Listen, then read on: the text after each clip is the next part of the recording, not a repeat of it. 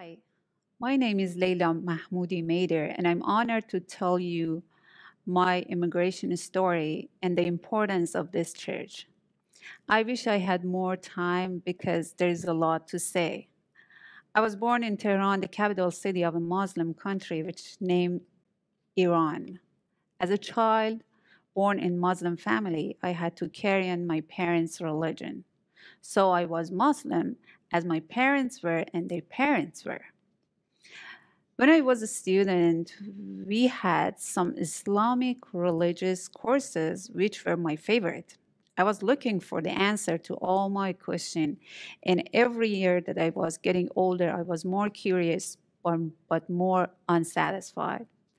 I knew I wanted to know more, but there was always a fear of digging deeper. When I got older, there was a church close to my school, which was a beautiful and mysterious building. Every day that I was passing by it, I wished I could go inside that building, but I knew it was not possible. They could not allow any Muslim person inside, and I was so mad at them. Now I understand why, because they would get in trouble with the government. There is a small population of Christian people who are living in Iran and they can practice their religion, though the government makes problems for them. One of the rules for them to practice is not talking about their religion with Muslim people. One day I successfully snuck in and attended to the worship. That was a turning point in my life.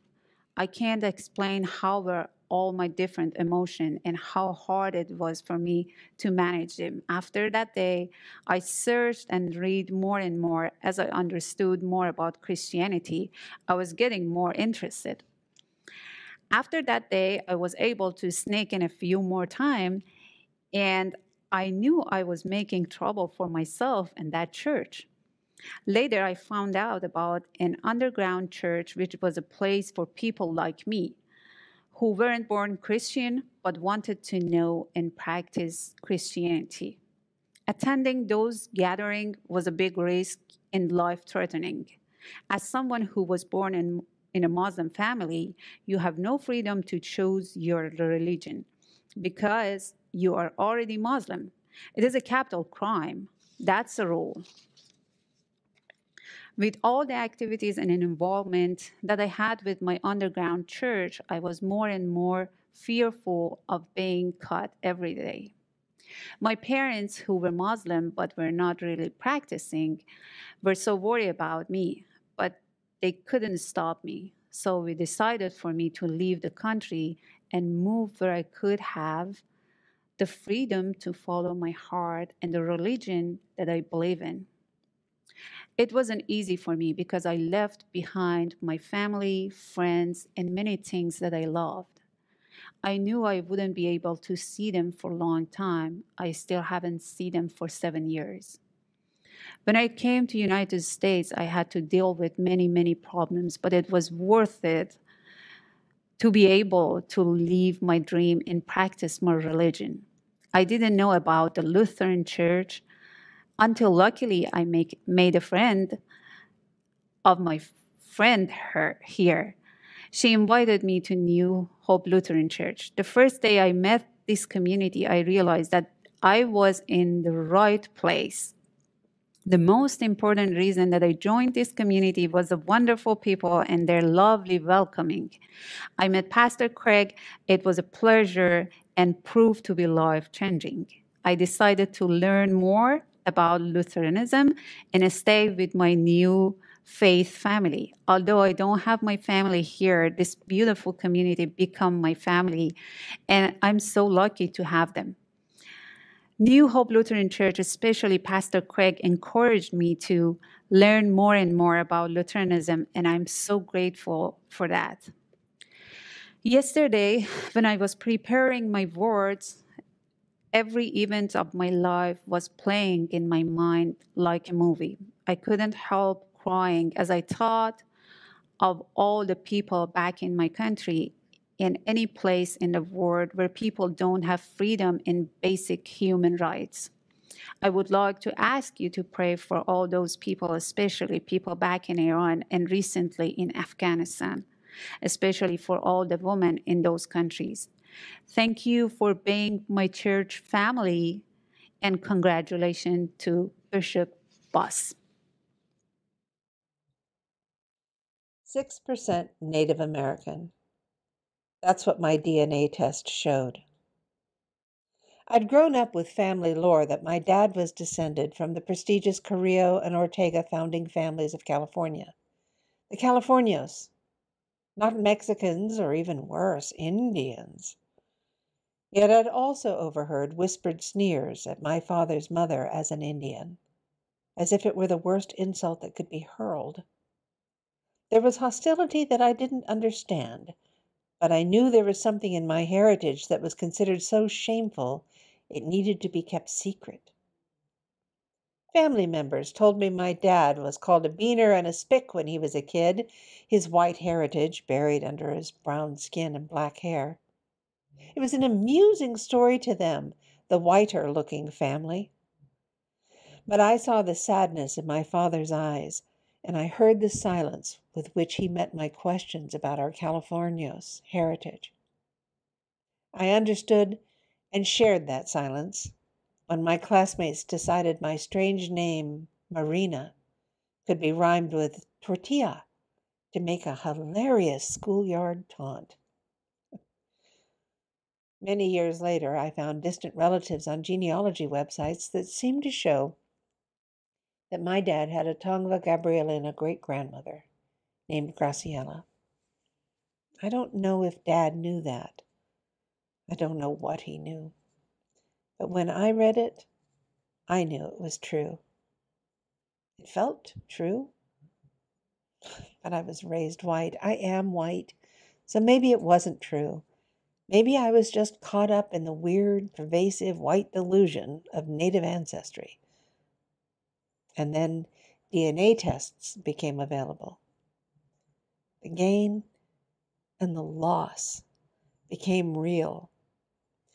The veil of silence, shame, and secrecy was torn, yet there's no restoration. Generations of silence broken is still silence. In my paintings, I'm looking toward a distant land, carrying within me a woman whose stories and whose people's stories under California skies, along California shores, I will never know.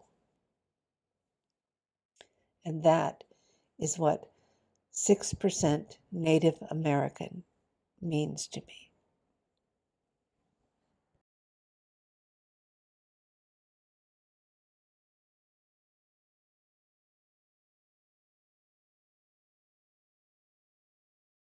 Hola, tengan buen día. Mi nombre es Brian Hernández y quiero contarles el motivo por el cual mi familia y yo decidimos dejar nuestro país, El Salvador.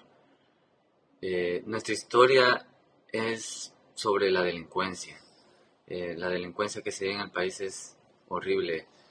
Nosotros fuimos víctimas de unas pandillas.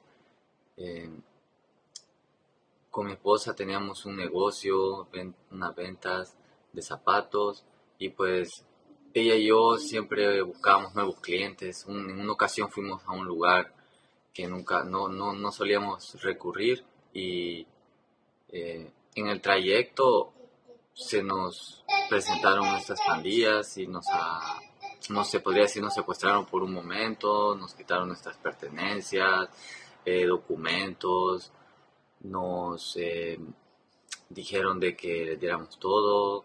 Al final, bueno, entre otras cosas que pasaron, que no puedo ser tan específico, pero al final nos dijeron que iban a estarnos quitando cierto dinero mensualmente y que ya sabían dónde vivíamos, que lo teníamos que hacer, teníamos que darle cierta cantidad.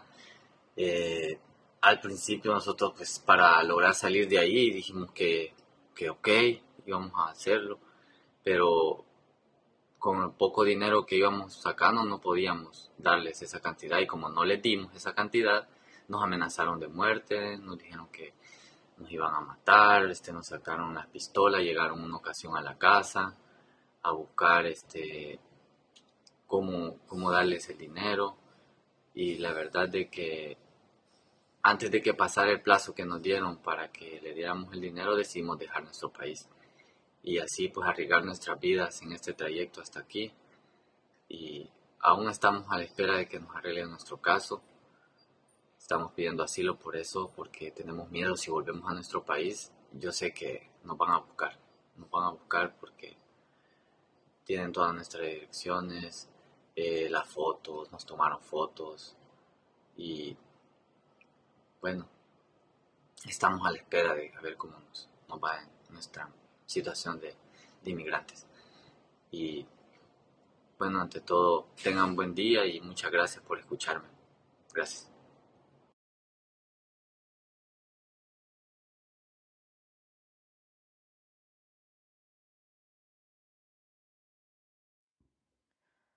哦，上帝的灵气在台出如风，运行中水之上。哦，上帝的灵气，天地万物的奇妙的诞生，来充满我们心灵，赐下你丰富恩典。哦，亲爱的神灵，祈求你来进入我们心中。Soplo de Dios viviente, por quien el Hijo se hizo hombre. Soplo de Dios viviente, que renovas de la creación. Ven hoy a nuestras almas, infúndenos tus dones. Soplo de Dios viviente, oh Santo Espíritu del Señor.